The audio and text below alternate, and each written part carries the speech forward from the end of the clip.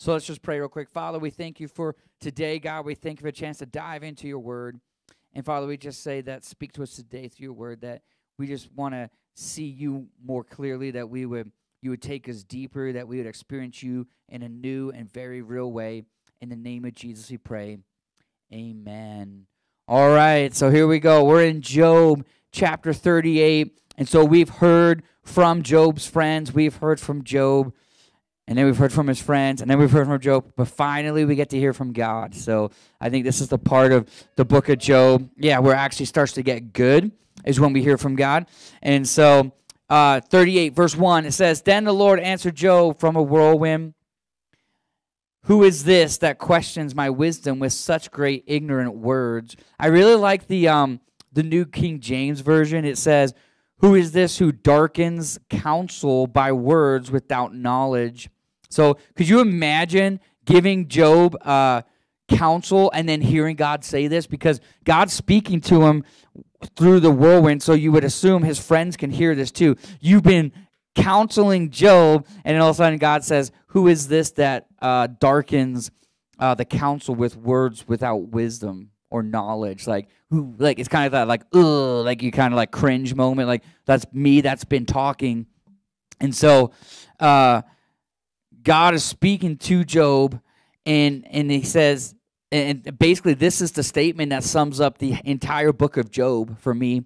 It is, counsel without godly wisdom, even though it is meant to help, only darkens the situation. So I'm going to say that again. Counsel without godly wisdom, even though was meant to help, only darkens the situation. And I think that's been it, because we saw that Job's friends gave good counsel. I know, like, other preachers like bash on all Job's friends. I disagree. If you take what they say and apply it to your life, it's really good counsel, but it was counsel without godly wisdom. They didn't know that Job was innocent. They didn't know what was going on, and they're trying to make sense of Job's situation, and all it did was make things worse. And so in verse 3, God says, Brace yourself like a man. Love it. Because I have some questions for you, and you must answer them. So now God's going to ask Job questions, but he's like, man up, Job. You ready? Because you're going to answer me now. And so the questions that he's going to ask are, can you create like God has? And can you oversee and govern creation like God does? And so God says, if you answer these questions, then you can question me. And so Job's friends have constantly declared God's greatness. If you remember all the old other chapters, they constantly like glorify God, glorify God. But Job doesn't truly like see the greatness of God until he's being spoken to by God. And so the word here says, the Lord answered Job from the whirlwind. And the word Lord is the Hebrew word Jehovah, which means existing one, is the proper name for God. And what's interesting is that for the ancient Hebrews, this word was too sacred to even say. They wouldn't even say this word. I'm not worthy to say the proper name of God. And this is who is speaking to Job. And he's going to reveal this about himself. So verse 4, where were you when I laid the foundations of the earth? Tell me, if you know so much, who determined its dimensions and stretched out the surveying line? And what supports its foundations? And who laid its cornerstone? And as the morning stars sang together, and all the angels shouted for joy. So point number one tonight is this, that God laid the foundations of the earth. God determined its measurements like someone building a building. And it says all of heaven rejoiced. And God says, where were you when I did this? And who is it who determines its measurements? Like Job, can you determine the measurements? If you think about it, if the earth was like, I don't even know it's a really small measurement, but if the earth was a couple miles closer to the sun, we'd all die. And if it was that same amount away from the sun, we'd all freeze to death. And if the moon was any closer, it would crash into the earth. And if it was any further away, it'd leave the earth's orbit. Like God literally, like in order to sustain life on earth, his measurements were precise. And God's like, can you do this? And Job's like, no. And so verse 8, who kept the sea inside the boundaries as it burst forth from the womb? As I clothed it with the clouds and wrapped it in thick darkness, for I locked it behind barred gates, limiting its shores. I said, this far and no farther where you come. Here your proud waves must stop. So number 2, God made the sea and placed boundaries around it. And we saw this in earlier chapters. If you think about it, this is God's greatness. He literally says, hey, I'm going to create oceans, but they're not going to go any further. And so you'll even see this like in a tsunami or whatever. The waves will come into land, and after they've come beyond what they should become, what happens to them? They go right back to their boundaries of where that's as far as you go. You need to stay there. And God says, I'm the one who did that. I'm the one that decides that. Have you ever, in verse 12, have you ever commanded the morning to appear and caused the dawn to rise in the east? So number 3, God commanded the sun to rise and set all the days into motion. Think about it this way. God created the concept of time. You guys ever thought about that? Like somebody asked me the other day, like, well, what about like who created God? And I'm like, I don't think you understand. God created time itself. He's outside the concept of time, so you can't even fathom what God is even like. And so he says, I did this. What did you do, Job? Well, I slept in this morning, you know, like, what did you do? Verse 13, have you made the daylight spread to the ends of the earth and bring it to an end and bring it an end to the night's wickedness? As the light approaches, the earth takes shape like clay pressed beneath the seal. It is robed in brilliant colors. The light disturbs the wicked and stops the arm that is raised in violence. Have you explored the springs from which the seas come? Have you explored their depths? So now God's talking about 2 different things here. He's talking about the difference between light and dark. So number 4, only God knows the depths of spiritual darkness and the heights of spiritual goodness. We kind of saw this in book of Revelation, but we can't even fathom what it will be like when we stand before God. And he says to Job, do you even have any clue how dark it gets and how amazing my presence is? And Job's like, no, I don't. Number 5, only God knows every detail of the depth of the sea. What's interesting about this is less than 5% of the ocean's floor has been explored. Isn't that crazy? Like, think about it. I often wonder, because there were civilizations, and if you do the math, I personally believe that the Earth's population was similar to what it is right now before the flood. There was whole civilizations that are now underwater. And I was watching the show, and this guy is like, this is amazing. It's like nature doesn't do 90-degree angles. And he's like, under this water, there's all of these like squares that almost are like foundations of buildings, and they won't go explore it because the only explanation would be a flood, global flood. So they're like, no, you're crazy. And he's like, show me anywhere else on the planet where nature does a 90-degree corner. And so it's just kind of cool. Like, you have to ask yourself, if only 5% of the ocean is explored, and he says, Job, do you even know what's down there? No. This is after the flood. It's like, you don't even know what was before the flood. If there were giants and everything else, I mean, you have no clue what's down there. Do you know? I know every inch of the ocean floor. Job, do you know that? He's like, no. Verse 17, do you know the gates of death? Do you know where the gates of death are located? Have you seen the gates of utter gloom? Do you realize the extent of the earth? Tell me about it if you know. Where does light come from? Where does darkness go? Can you take each to its home? Do you know how to get there? But of course, you know all of this, for you were born before it was all created, and you are so very experienced. God's literally like sarcasm here. Like, I don't think I've ever seen God be sarcastic and like, this is it right here. It's like, oh, of course you know, right, Job? You know this. And he's like, I have no clue what you're talking about. In fact, in the New King James, it says, Have the gates of death been revealed to you, or have you seen the doors of the shadow of death? Have you comprehended the breadth of the earth? Tell me if you know all this. So God is showing his greatness, but he's comparing his greatness to both physical and spiritual world. Like we might say, well, we're pretty smart. There's people that know a lot. There's science people that know a lot. But when it comes to the spiritual world, nobody knows a whole lot of anything. We have no clue how deep the spiritual world goes. And so, number 6, God created the boundaries for light and darkness. Again, not just the physical day and light, but the boundaries for spiritual darkness and the boundaries for spiritual light. This is the boundaries in which we will operate within. Number 7, only God knows the depths of hell. It says, have the gates of death been revealed to you? So we know Jesus conquered death and Hades, right?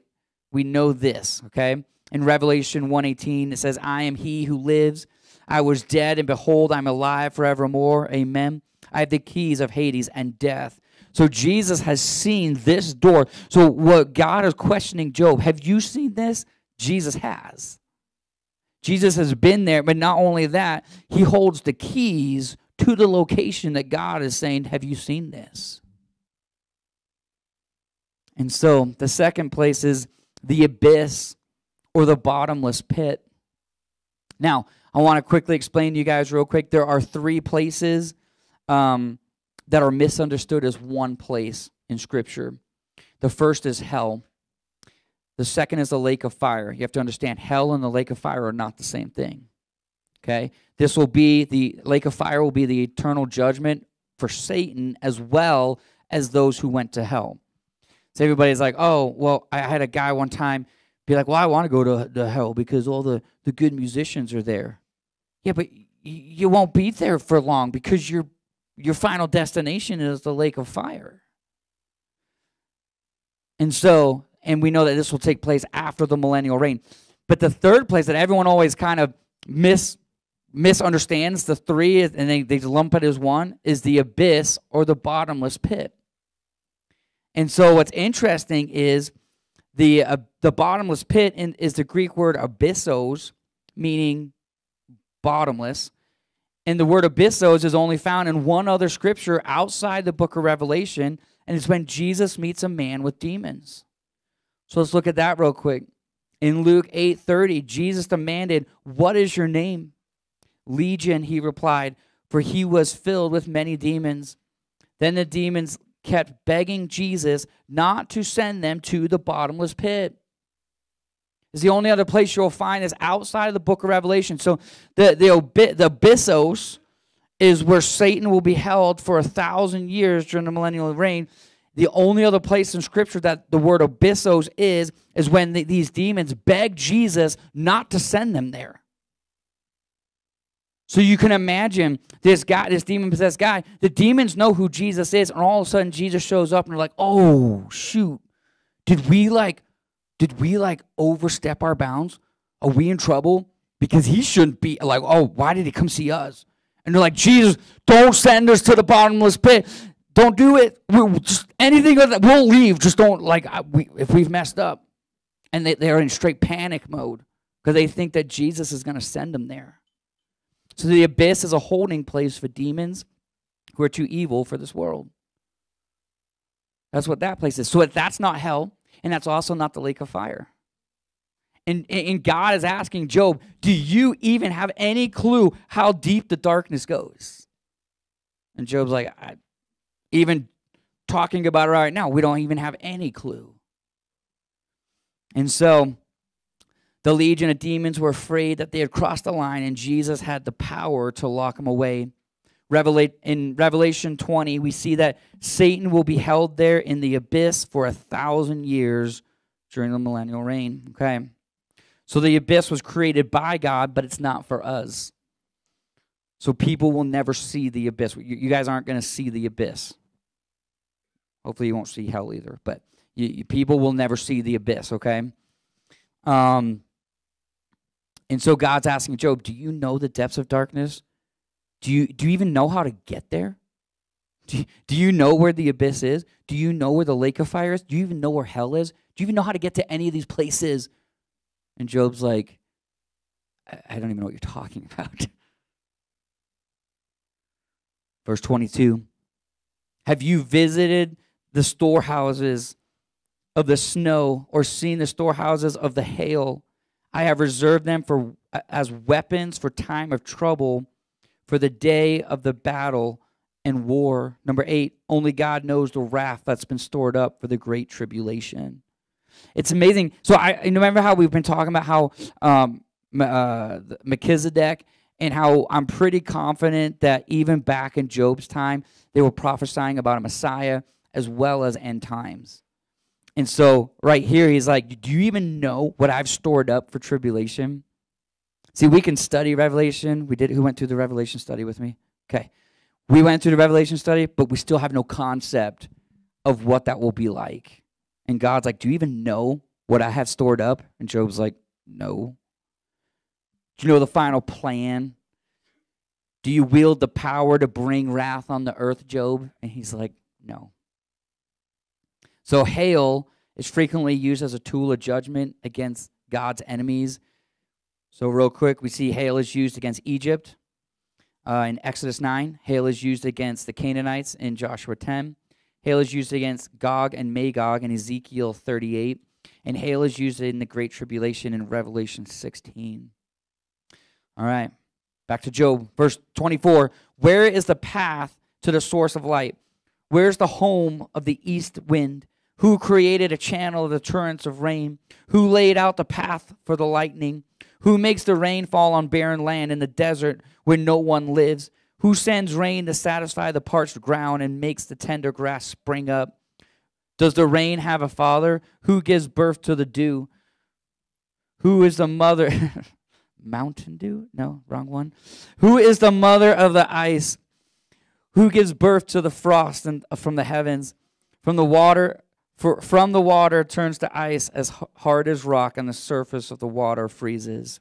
So number 9, God has control over the weather. Can man come close to God's greatness?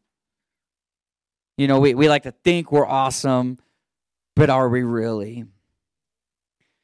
All right, verse 31. Can you direct the movement of the stars, binding the cluster of the Pleiades, or loosening the cords of Orion? Can you direct the constellations through the seasons, or guide the bear with her cubs across the heavens? Do you know the laws of the universe? Can you use them to regulate the earth? So this Pleiades, if I'm saying that right, is a cluster of stars known as the Seven Sisters. It's the most obvious cluster of stars visible with the naked eye. And so this is what God's talking about.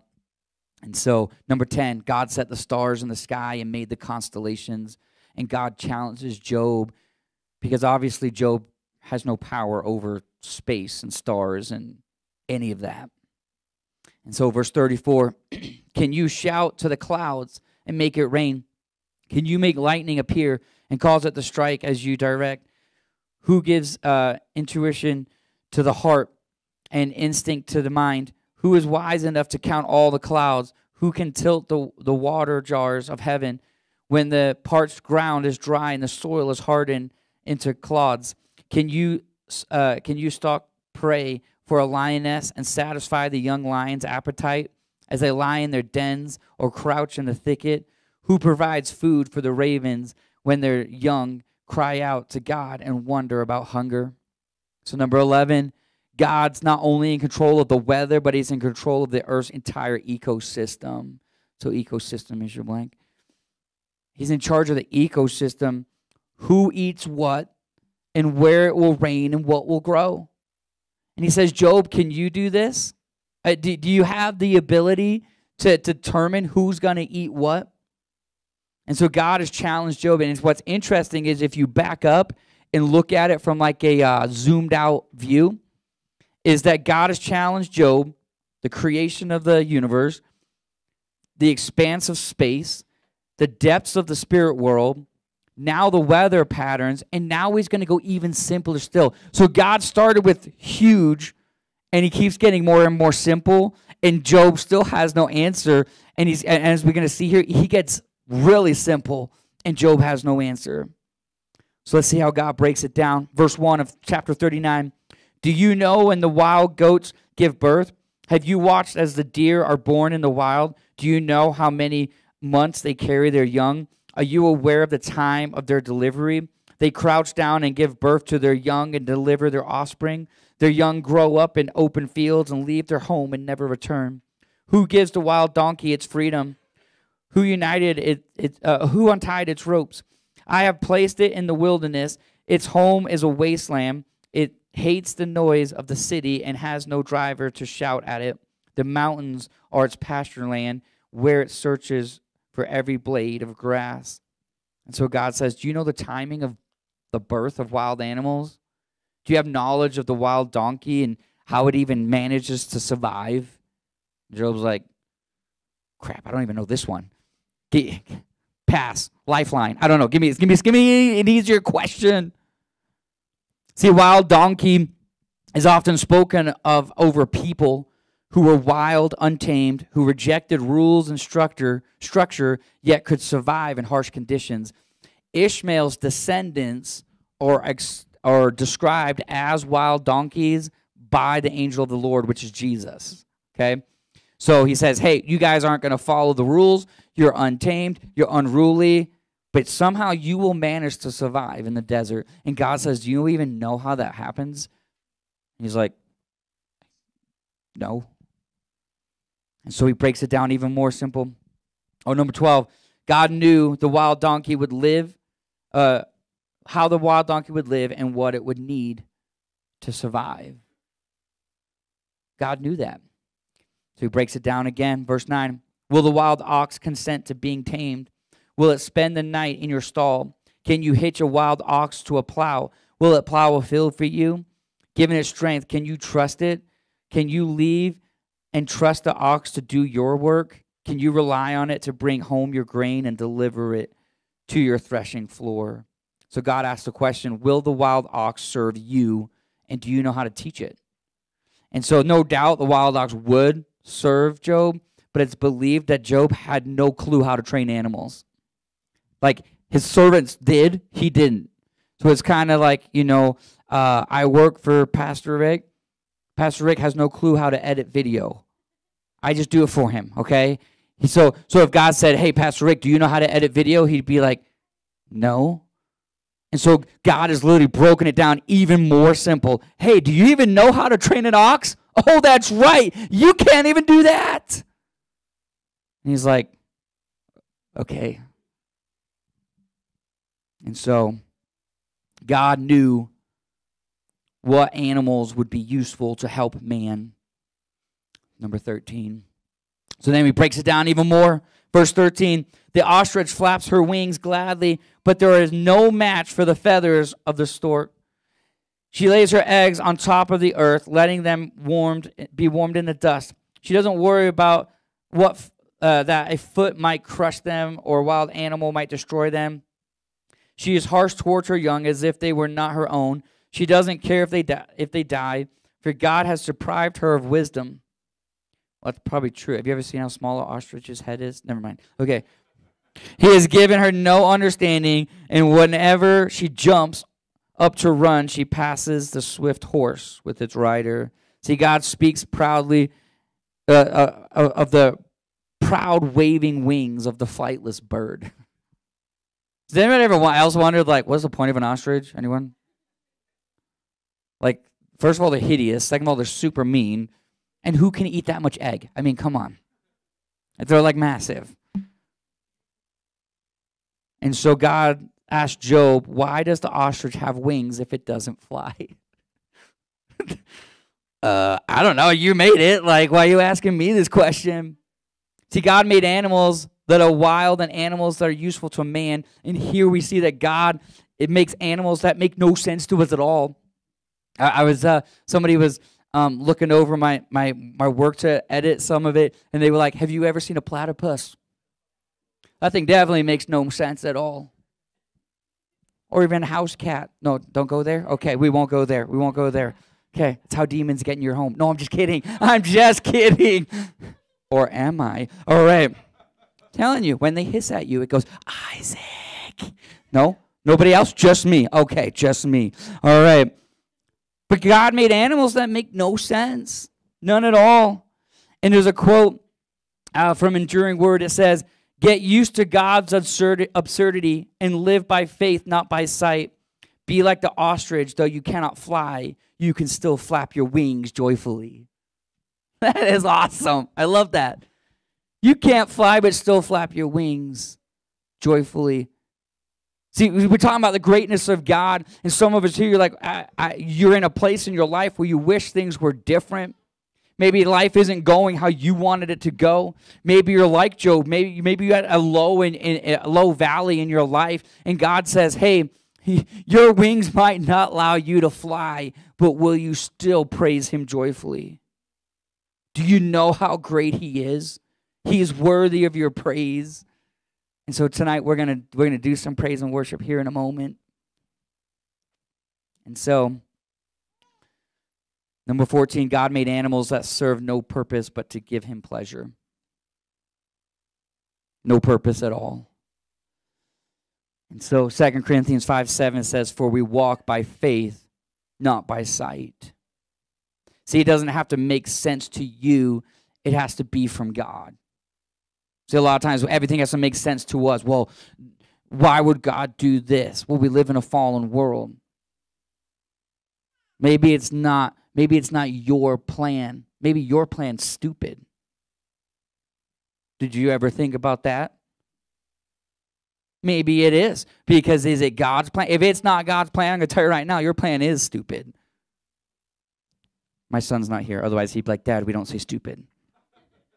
No, that plan is. Trust me, son. It's stupid. If it's not God's plan, that's what it is. And so, verse 19, it says, have you given the horse its strength and clothed its neck with a flowing mane? Did you give it the ability to leap like locusts? Its majestic snorting is terrifying. Its paws the earth and rejoices in its strength when it charges into battle. It laughs at fear and is unafraid. It does not run from the sword. The arrow rattles against it. The spear and the javelin flash. It paws the ground fiercely and rushes forward into battle. And when the ram's horn blows, it snorts at the sound of the horn. It senses the battle in distance. It quivers the captain's command and the noise of battle. I love it. If you go back to the lineage in Genesis, one of the names means snorting, and it's the word used for war horse. And my wife, she does cowboy mounted shooting, and her horse does this. Like, it gets all amped up to go in the arena, and so she can shoot guns off this horse. And the horse is like, like it's like, yeah, let's do this. And like she's like, calm down. Whoa, here we go. Like literally, this thing just wants to go. That's why I don't ride horses, because I look like the monkey that's tied to the dog at the circus, like just like all over the place. No fear at all. And so, number 15, God made animals who are fearless. And after describing the differences of land animals, God now looks at the birds of the air. And 26, is it your wisdom that makes the hawk soar and spread its wings towards the south? Is it at your command that the eagle rises to the heights and makes its nest? It lives on the cliffs, making its home on a distant rocky crag. From there it hunts its prey, keeping watch with piercing eyes. Its young gulp up down blood where there's a carcass. There you'll find it. So Job is equally powerless to explain the ways of the hawk and eagle. I mean, he can't understand how a horse is fearless when he would be terrified to go into battle. And in Proverbs 3:5, and I'm going to end with this. So if the people coming to do worship, if you want to go ahead and come up, you can. But Proverbs 3:5 says, trust in the Lord with all your heart and lean not on your own understanding. In all your ways acknowledge him, and he will direct your path.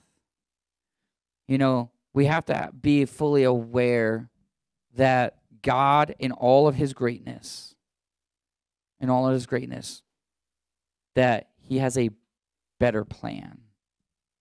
That he is, that maybe your plan is stupid. And say, okay, God, you are so great. You are so amazing. What do you have for me? And so in Job 40, verse 1, and we're going to end here. Then the Lord God said to Job, do you still want to argue with the Almighty? You are God's critic, but you have no answers. Then Job replied to the Lord, I am nothing. How can I ever find the answers? I will cover my mouth with my hand. I have said too much already. I have nothing more to say. So Job finally gets his audience with God. He finally gets that. He's been saying, where's God? If I could stand before God. And then finally he gets that audience with God. And he has nothing to say. And so Neji's going to get the guitar real quick.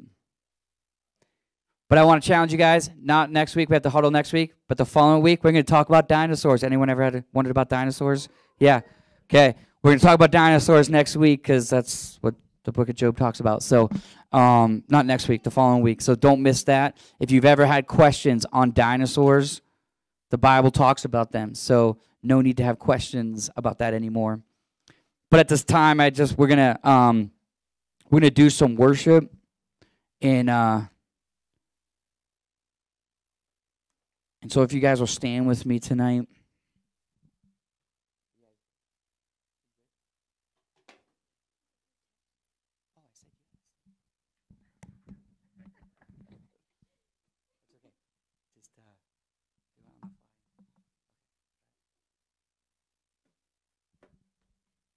All right, so we're just going to do a time of worship for a moment. So I just want you guys to spread out. And I want you to, if you're in that place where maybe things aren't going according to plan, I always challenge you guys to elevate Jesus. See, when we praise God, we elevate him. And when we don't praise Jesus, we elevate our situation. And so I just want to take a moment before we go to, we break and go to small groups. And I just want to praise Jesus tonight.